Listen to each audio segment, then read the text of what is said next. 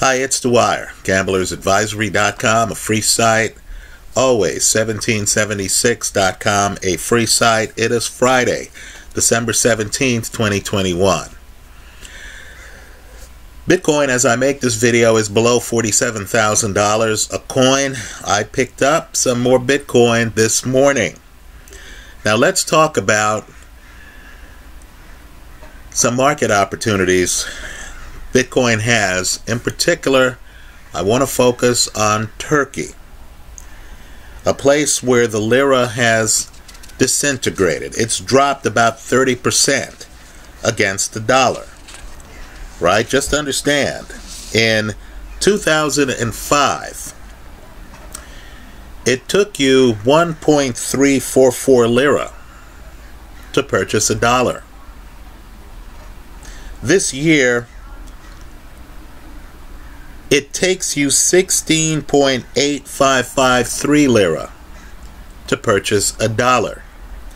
Such are the perils of fiat currency.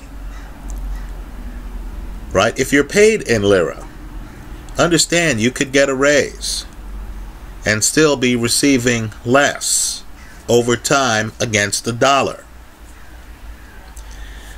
Now let's backtrack first and let's talk about demographics in general. I want people to understand the market opportunities. In my opinion, they're not discussed enough. Let's talk about the demographics of my viewership. Right, I receive information from time to time about the ages of the people who follow my videos. I recognize that many of the people who follow my videos are between 24 and 36 years of age. Right? Many of you are younger. Let's talk about an opportunity your generation is going to have that, in my opinion, will allow you over time to surpass my generation. I'm in my 50s. Now, just understand that there are many economies that are perfectly suited for cryptocurrency usage. I want people to understand the opportunity presented by the continent of Africa. Right? Here in the United States, we're bludgeoned in school, hearing about American slavery in the 19th century.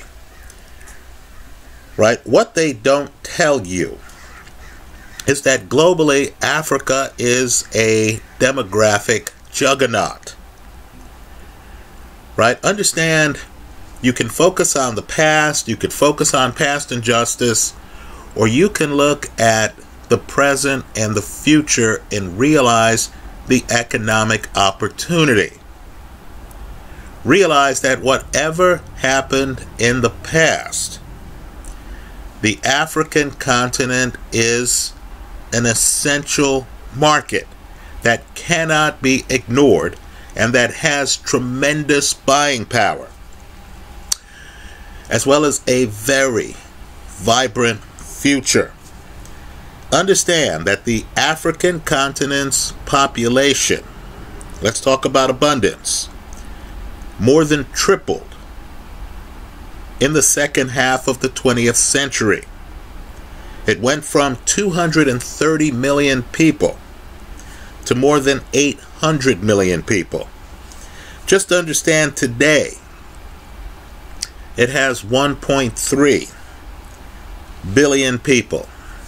More importantly, you understand that the internet, for people of my generation, was new. Too new for many to trust it. Right? Understand, my girl's father, an engineer. I'm here in Northern California, Silicon Valley. An engineer refuses to put his financial information online. Right? People view the internet as the wild, wild west. The group that understands the potential of the internet as a focal point for commerce are younger people. Right? It's the people in my viewership, for example, who have found me online, right? You understand the resources online. You understand the value of cloud computing, the efficiencies of remote meetings, of using the internet to provide goods and services while saving money. Right? Many of you, no doubt, shop online at Amazon, at Google, at other online vendors. Well, I want you to recognize that 60%, you heard me right, 60% of the African continent today is under the age of 25. If ever there was a market that is primed for cryptocurrency, it's the African continent today. Right? Whatever you've heard in the past, just understand, during my lifetime, Africa has exploded.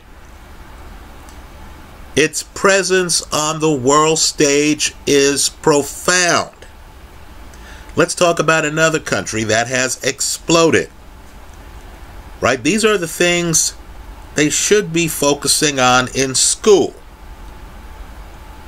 Right? I can sit there and hear all about the 1840s. Or I could hear about the market opportunities right now in Africa. Let's name another such country. India. Would it shock you to know that India's population has more than doubled since 1975?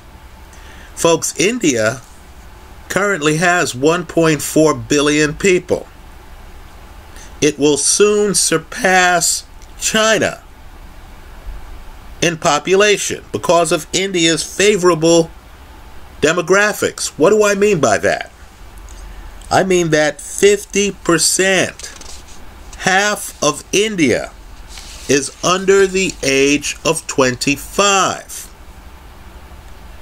Right, so folks, you've had a revolution take place demographically. Again, in school, they could tell you about this war and that war and, British occupation and stuff like that. Just understand that today, the winners in the demographic race are the African continent and India. Understand, both countries have young, vibrant populations. When you add into the mix smartphones and tablets with internet usage and cryptocurrency, you're greatly increasing commerce. You're greatly increasing market efficiencies, distribution, information exchange, means of payment.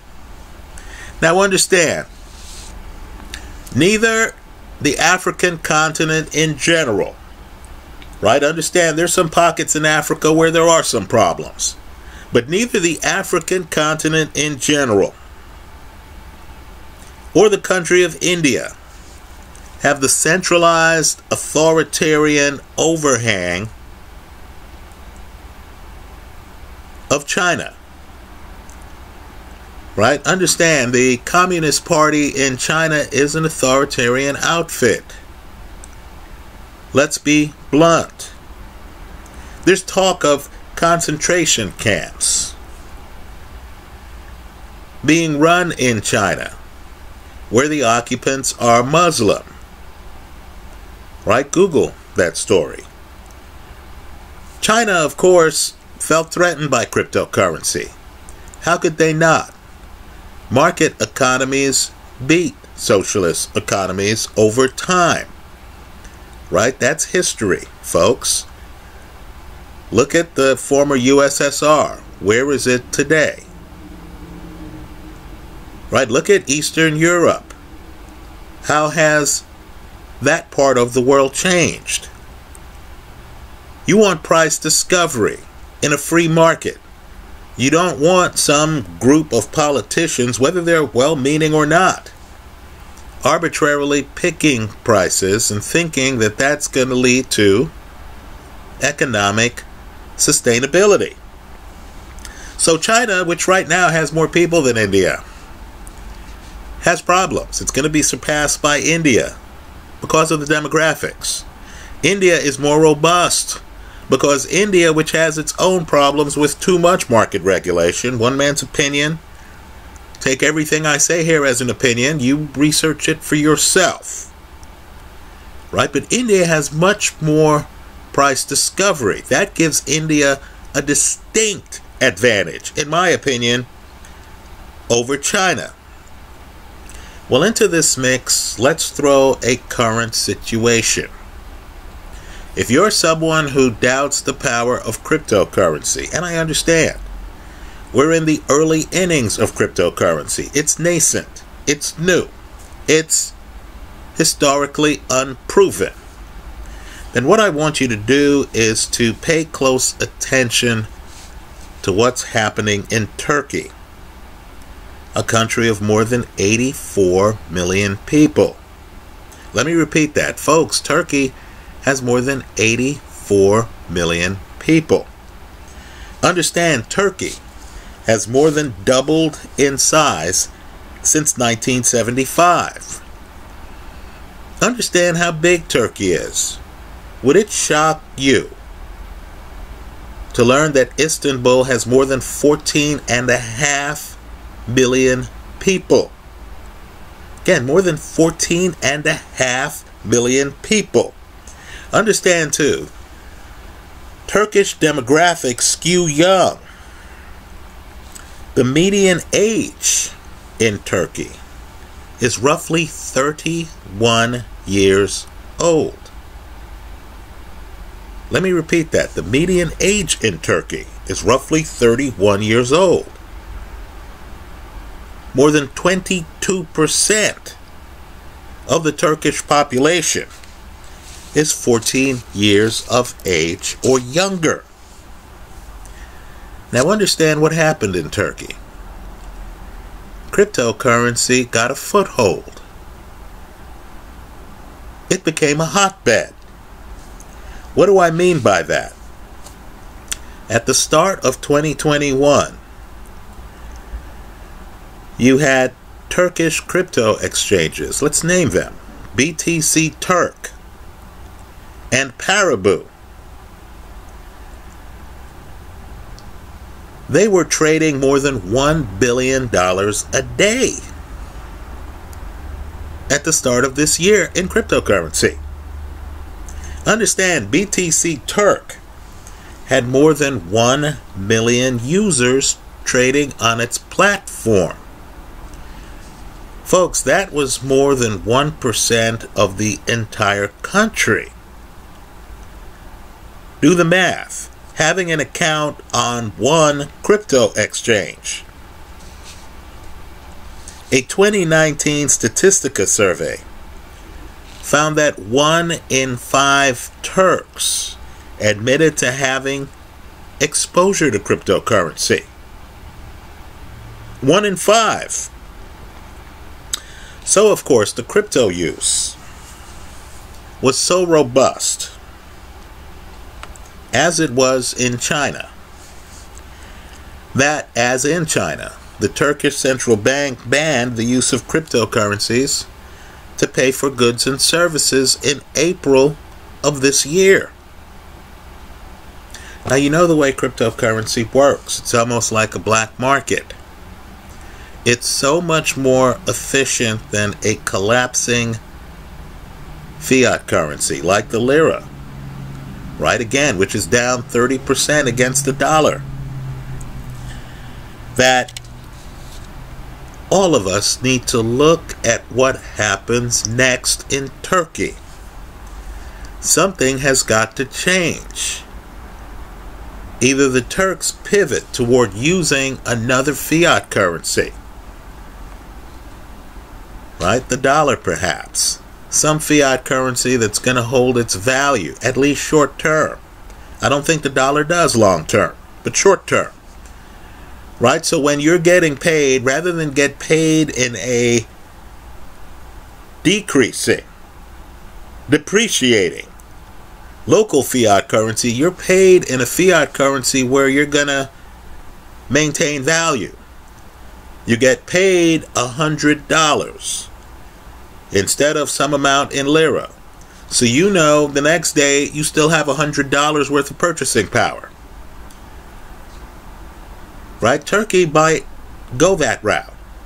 I'm sure there are more dollar-based transactions in Turkey now than there were a few weeks ago, when the Lira still had much more value. But understand, you can't put the genie back in the bottle. When one crypto exchange in Turkey has 1 million Turks as customers, understand they know the power of cryptocurrency. They understand the ease of use. It might shock some people who have been hearing stories about slow transaction times involving Bitcoin, for example, to learn that there's something called the Lightning Network, with near instantaneous transactions. Worse yet, you don't even need the Lightning Network to do near instantaneous transactions with Dash, Solana, and countless other newer cryptos. So I need for people to look closely at Turkey because, in my opinion, sooner or later, the market takes over. Turkey is a huge opportunity for crypto. I think the people in the crypto space understand that whatever the government says,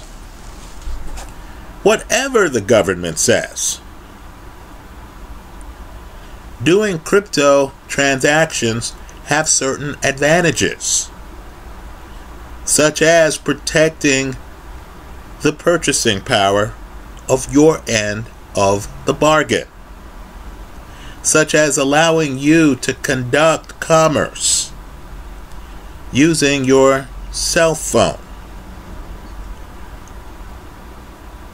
right? Such as being able to trust the prices around you and have continuity in those prices, because many of the cryptos, right, Bitcoin, Dash, for example, are limited supply. Whatever the government is doing, you know only 21 million Bitcoin will ever be created.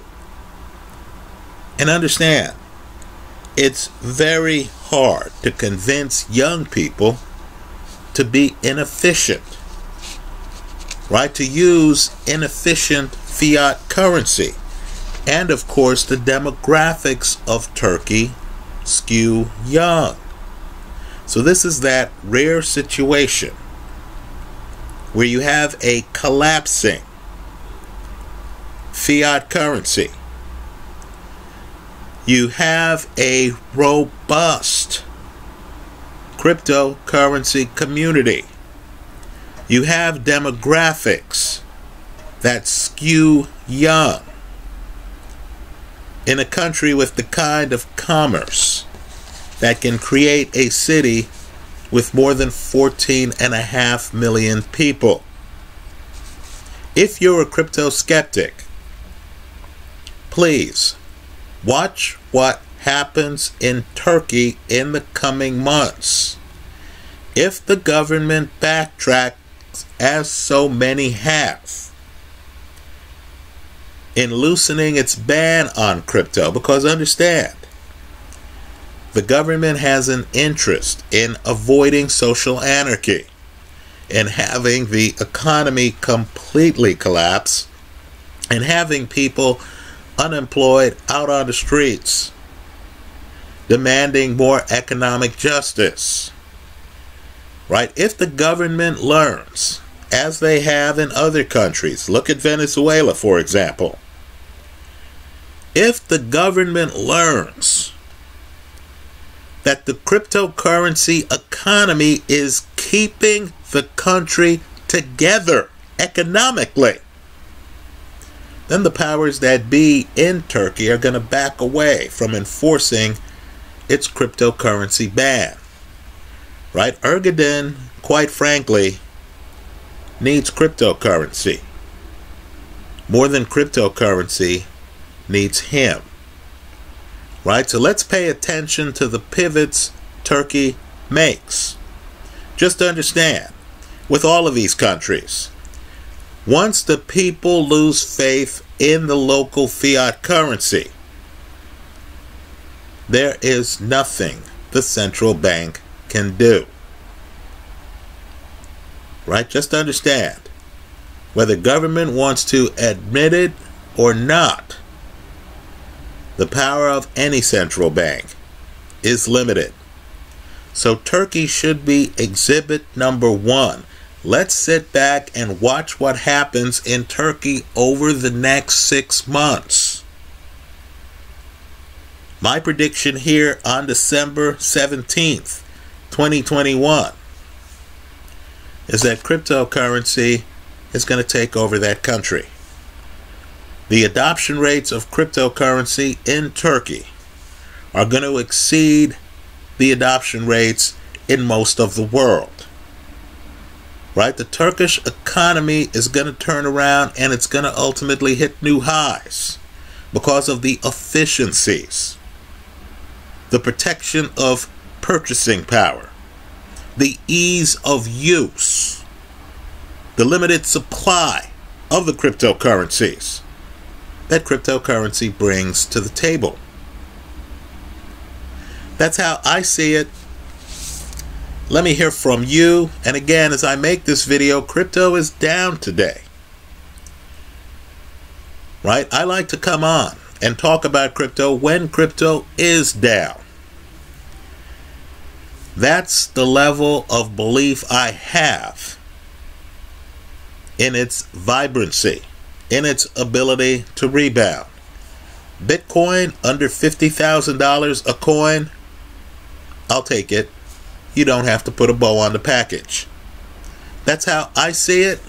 Let me hear from you. I hope you leave your comments in the comment section of this video. I'm telling you, Africa in 20 years is going to be almost unrecognizable. The economic boom is going to be that big. That's how I see it. I hope you leave your comments. Thanks for stopping by.